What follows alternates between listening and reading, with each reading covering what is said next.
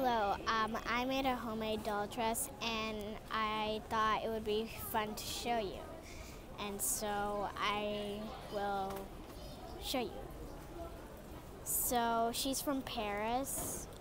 She is an Elsa doll, but I didn't want her to be like the specific Elsa. And so I just thought of a different name for her, and it's Isabella. I know it's not French, but it's just her name. So this is her hat. I crocheted it. It has a ponytail holder thing in the back. It has pink and green. It covers right here a bit of her face, but just not her eye.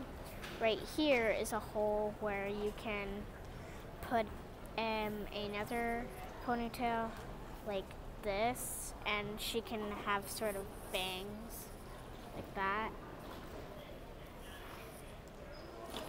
And so I also crocheted this netting. This is supposed to be her white apron. This is a belt.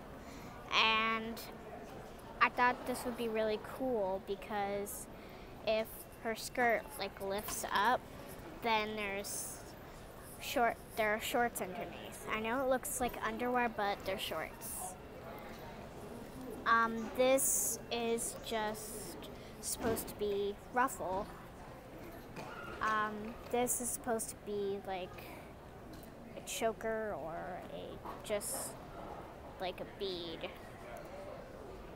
I didn't actually mean to make that crisscross in the back, but I like it. So,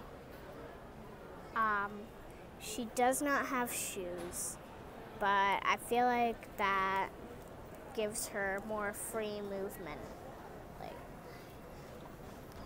She is a very, very, very bendable doll, and I thought that you guys would like to see her homemade outfit. Bye.